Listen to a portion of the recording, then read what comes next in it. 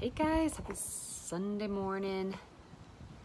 I'm doing another interview today with an amazing friend named Dina, and we're going to talk about how she's broken through some plateaus. I love sharing people's stories. It's so fun. So I'm going to wait for her to hop on. Let's see. Dina, bring her on to the camera. And Dina. Yay!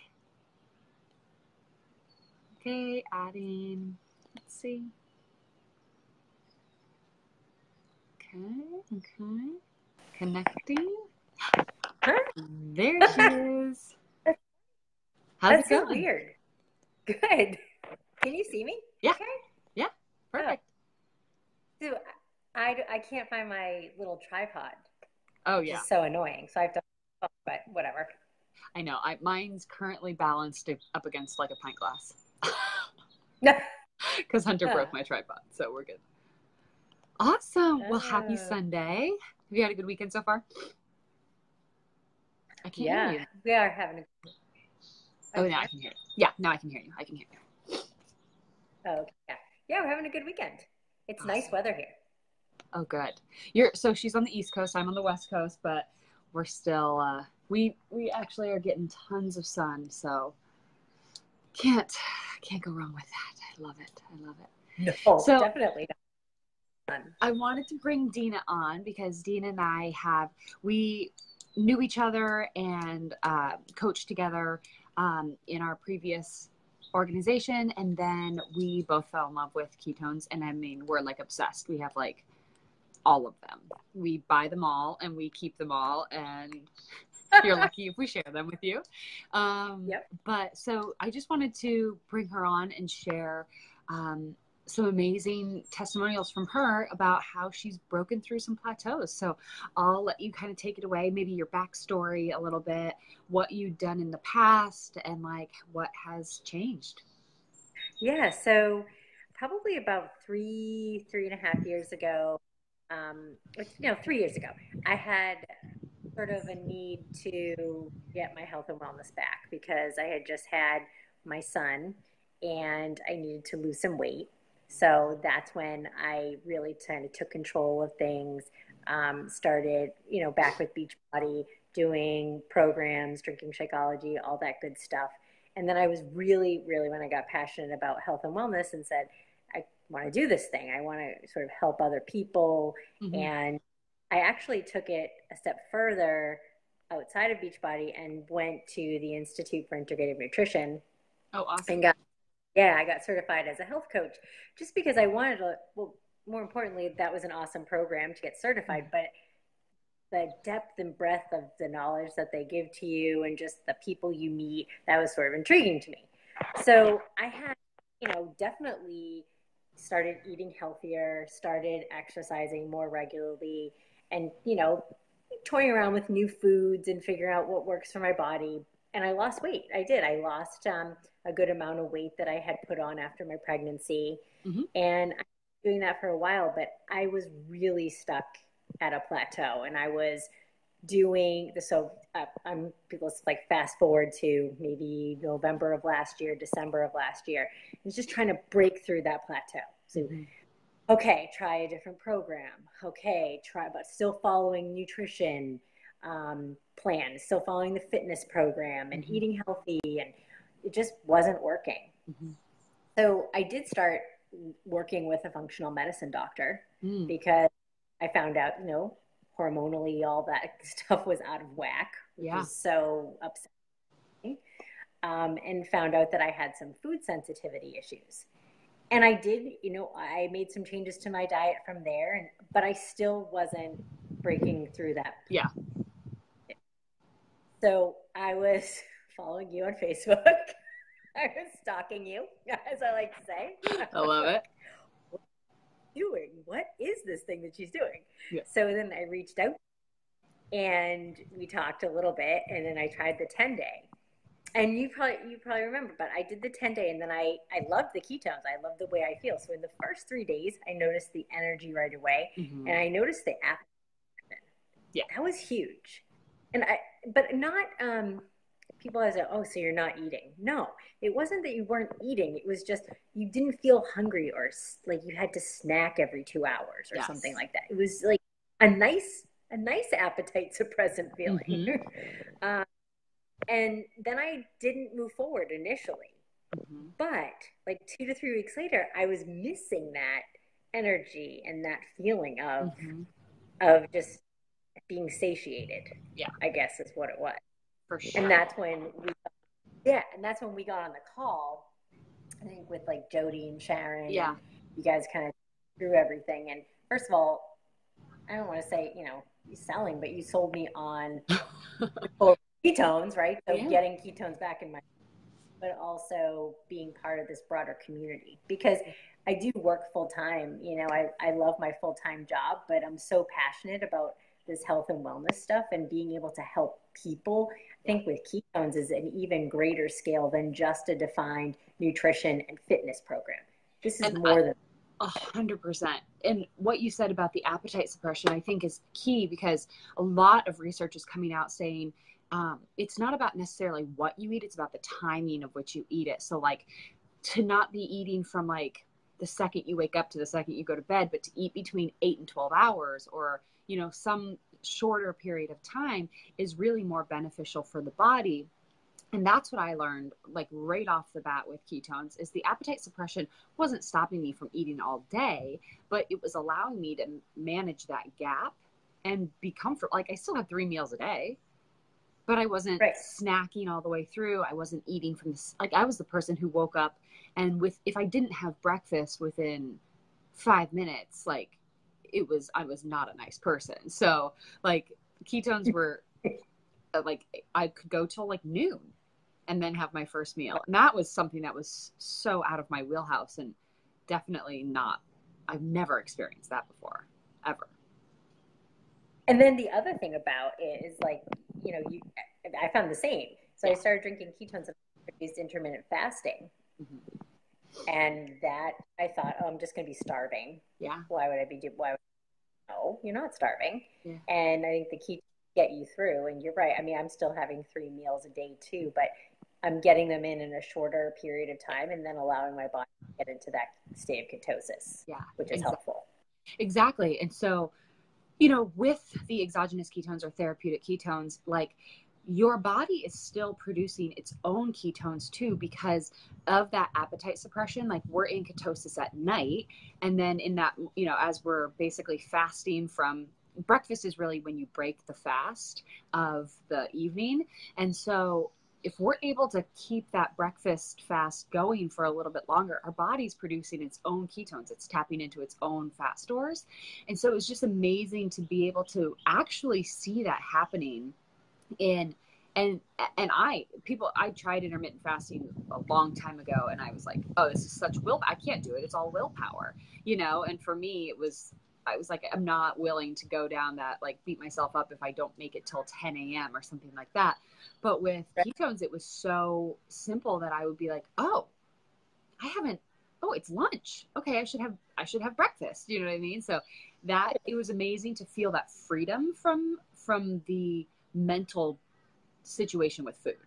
Like food to me is a lot of mental and, all of that. Like, it's noon. I don't know. Should you eat? Like all that. Cause like we've had structured nutrition plans from what I can remember, so to have freedom from that was really cool. Yeah, I agree with that. And then what I naturally noticed is I think I started full-time on ketones in mid-February. And so that also introduced intermittent fasting just kind of naturally. Yeah. And I was able to break through that plateau. And then that's awesome. By April, I was down 9 pounds. Yeah. And you weren't doing anything crazy. I really wasn't. I mean, I was exercising less, not feeling the pressure of it, right? I'm enjoying, so if I want to do a walk or my yoga or something, cardio, like I'm not I guess bound by a program.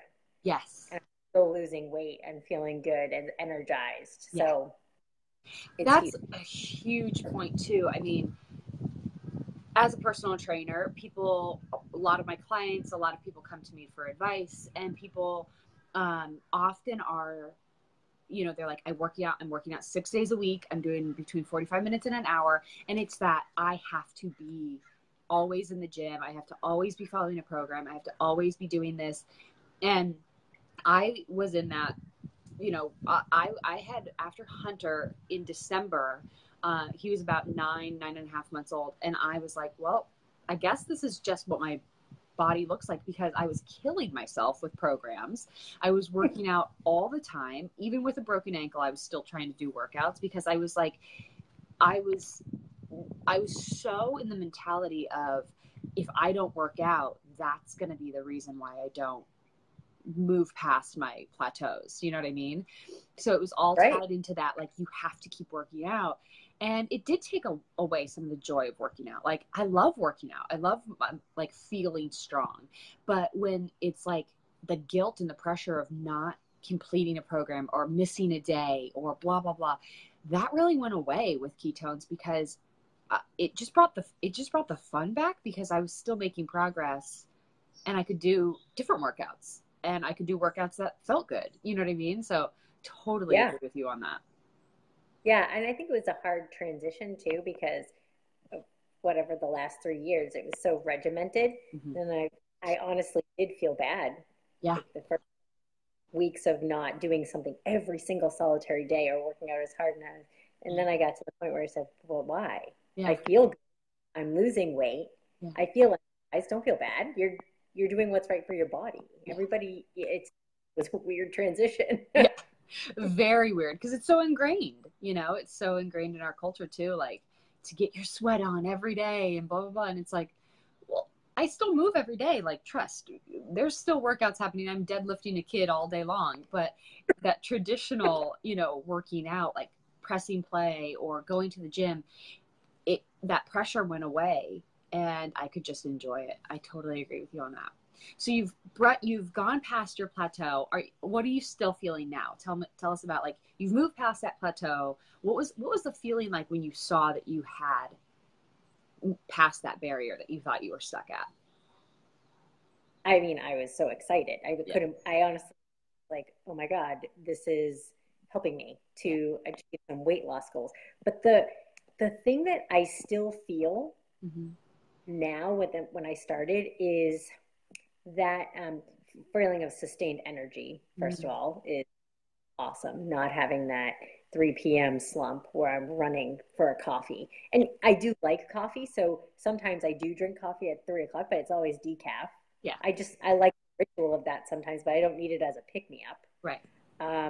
Awesome. And then I definitely sleep a lot better. Yeah. That happened.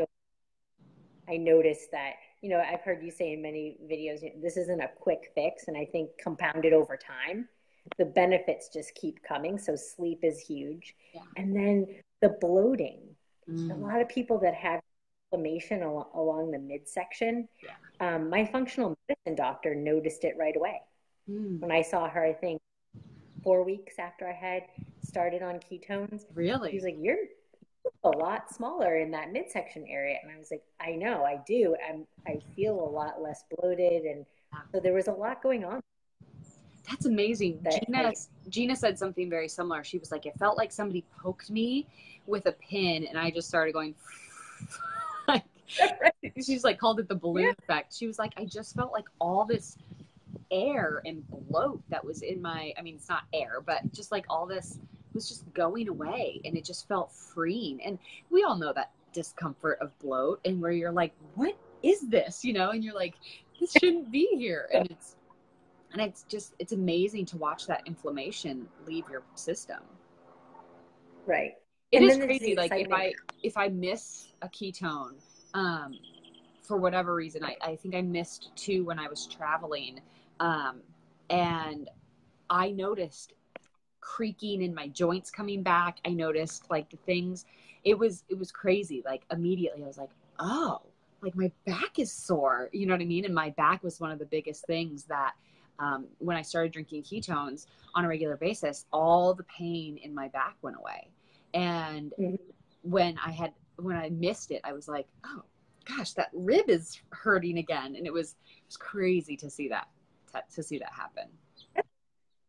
Kind of amazing. The research behind this is really Yeah. so inspiring and just I mean, just what they find out that ketones are actually doing from a health perspective Yes. is really powerful. That's a Very huge powerful. draw for me, and a huge draw from a couple of my clients too. Yeah. There have been a couple of clients that had some symptoms of, going through some medical things, and they were having symptoms, and by taking ketones, one of them is even like, I got my back because I just feel so energized and great taking ketones. I mean, that's just unbelievable. It is, and that's kind of why I love doing these. That's a big reason why I love doing these lives and why I love interviewing so many different people, is because we're getting like a very big breadth of like experiences. And when I was at Keto Academy and more, there were people coming up to the stage and thanking the CEO who had life debilitating diseases, who thought like, I'm just going to be in a wheelchair for the rest of my life and I'm just going to be a vegetable. And they were thanking him, saying, I started drinking therapeutic ketones a year ago and I have my speech back. I have my, like, I can walk again. I don't have, my spine is, like all these different things. And I was like, I mean, we were ugly crying, and it was so inspirational. And we're not here to make medical claims and say that we could heal everything, but at the same time, it is so fascinating to see these scientists have been spending decades of their lives trying to bring this research to light, and then now we have a vehicle to do that. And they're beyond, like, there were some scientists who were like over the moon. They're like, this community is reaching so many more people than my study could ever reach, and just being able to bring, research about type 2 diabetes. Like they were talking about the ketogenic diet. This doctor had a study of 400 type 2 diabetics, and they followed just the ketogenic diet. 83% of them stayed on the study, which is an amazing amount of people to stay on. And the percentage was in the 90s that they either eliminated or dramatically reduced their insulin. Like, oh my God, just by following the ketogenic diet. And it just goes to think, you're like, wow, like they were in a state of ketosis, and therapeutic ketones put you in that state of ketosis. I mean, it's amazing to see this research coming out. They're doing a study with our product right now with Alzheimer's patients. And they're noticing like cognition and memory and all this stuff, because they're finding that ketones aren't just fuel, but they're cell signalers. And they're learning that the thing that is happening in Alzheimer's patients' brains is their brain stops signaling for fuel. It's not that there's plaque in the brain or the cell gateways are dead. They just stop signaling for fuel. So glucose doesn't get up to their brain. But because ketones are cell signalers, they can ask for ketones, and even in the presence of glucose in the body, they can still fuel the brain. So it was crazy to hear all this stuff. It's just an amazing, the whole ketogenic diet started with a guy who wanted to help, I think, his daughter with epilepsy. yes. And so it was, that's how it all started. And it's just amazing to see. They kept calling ketones our ancient molecule, that they're the molecule that we've had since the beginning of time. And we've always been in a state of ketosis through decades and decades and centuries. Since the American Revolution, or excuse me, since the Agriculture Revolution, we've changed that. Yeah. But before that, butter was totally normal. Cream was totally normal. This was a part of our mainstay. And it's all changed when soy and wheat and all this got like dumped into our system, and sugar. Well, that's the other thing. The sugar thing really is eye-opening once you start reading about all the impacts that sugar has on your body. But the other thing that's crazy is that all these years, I don't know, the last 15, probably 20 years, we've been told don't eat high-fat foods, don't eat things, sugar, use all the sugar substitutes and all of that. It's kind of flipped on its head with the ketogenic diet, because you're eating high-fat, healthy fats. I'm not saying, you're eating for your body, but that also putting you in that state of ketosis and keeping your insulin sort of level, you're having those ups and downs, and where you're crashing and you need you need to do this thing Wait, at I a certain. lost you a little bit. Yeah, exactly. It's amazing, and one of the studies, I'll just put this last one out there, but they were talking about heart attacks and fat, and they were saying that actually people, I think they said people with lower, oh gosh, I don't want to flub the study. I'm not going to say that one because I don't want to mess up the study, but they also talked about countries with obesity rate and high fat diets. And France apparently is the country that has, they basically, most of their meal is like animal fat. It's like butters, animal fats, meats, all this stuff. And they have a 9% obesity rate. And we as Americans eat the most low fat. We eat the most substitute, fat-free, all this stuff. And we have the highest obesity rate. And you're like, It's amazing. Yeah. Yeah, so interesting. Makes you think. So that's awesome. So go ahead. Oh, no, you go. So I was just going to say, so you've broken through a plateau and you're still on this journey. I think you said you still have like a couple more pounds you want to lose or whatever, but how are things going with you on that right now? How are you feeling there? I'm feeling pretty good. I mean, I think, so I lost actually it's down 10. I'm down 10. No. So I want to lose another 10, but I am happy to do that slowly. And then what I noticed, I think you mentioned this before, is I'm actually rebooting starting tonight. Nice. I'm doing it a little earlier. Yeah. But the last time I rebooted was 2 months ago, and I lost 3 pounds doing reboot. And then I never gained those back, even though I went back to my normal eating patterns. So I think that that's helping me too. Yeah. So just sort of resetting metabolism. So I'm looking forward to consistent reboots, which will be, I think, beneficial. Yeah. And then focusing in on I'm moving more towards that ketogenic diet. People always ask me that, do you eat, so you don't eat carbs anymore? Well, first of all, I do eat carbs, but I am gluten, dairy, and egg free for health reasons per my functional medicine doctor. So it's not because I'm avoiding foods. I got tested. So I stay away from those, but I still eat potato and I eat rice and, but I'm able to balance my diet accordingly and figure out what works for me and not feel deprived, yet still lose weight. It's kind of, I've never felt like that before. Yeah. I was missing out or trying to honestly do a kind of a quick fix thing. Mm-hmm. Now I feel like I'm eating for life. That's awesome. That's awesome. Yeah. I mean, that's actually a really interesting way of putting it, because I feel like every plan in the previous company that I was with, and you and I were both with, I feel like every plan, I was like, okay, this is going to be the one that gets me to the goal that I want. Whether it was 21 days, whether it was a 3-day thing or a 60-day thing, 21 days is pretty quick. 60 days is pretty quick. And I would expect like, this is going to be the thing. And then once I hit then I'm good. Do you know what I mean? And now it's just like, I'm just moving through life without that expectation, which is amazing. Right. I think that's a big differentiator, is like, there's a reason why people continue to take before and after pictures, because like, and Chalene Johnson talks about this on a regular basis. It's like, if you're constantly taking before and after pictures, you kind of have to rethink, why am I having to start over every single time? Like, I love the fact that I'm not starting over anymore at all, ever. It's so cool. Nope. I'm refusing to start over. Yeah. And I love that. It's such a freeing feeling. It's so cool. Yeah, I agree. That's awesome. Well, do you have any final parting words of wisdom?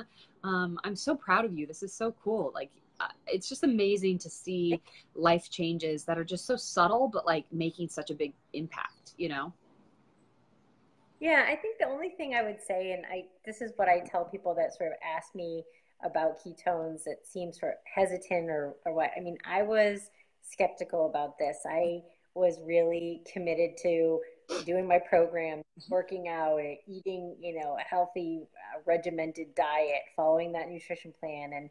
But I was sort of scared to break out and do something different. Mm-hmm. And I think for a lot of reasons, fear of, being chastised by others, but also, okay, is this really going to work kind of thing? Yeah. I think you have to try something and see if it works for you. Yeah. But the best part about ketones is they have such a wide range of benefits. It's not just for weight loss. That's what I tell people. I mean, great, if you're trying to lose weight, this will help you. Right. I truly believe that. But there's so much more that comes with it. So don't be afraid to take the step and try. Yeah, because it my literally will help you break down fat. Like right. if you have fat, it will help you break it down. Like, yep. End of story. So, yeah, that's pretty much my word with them is to take a chance. Awesome. Well, thank you. Enjoy the rest of your Sunday with your family. I so appreciate you hopping on. I love hearing your progress and your successes. It's so cool. I'm so happy to be doing this with you. Thanks, Becky. I appreciate it. I'll talk to you soon. Talk to you soon. Bye. Bye.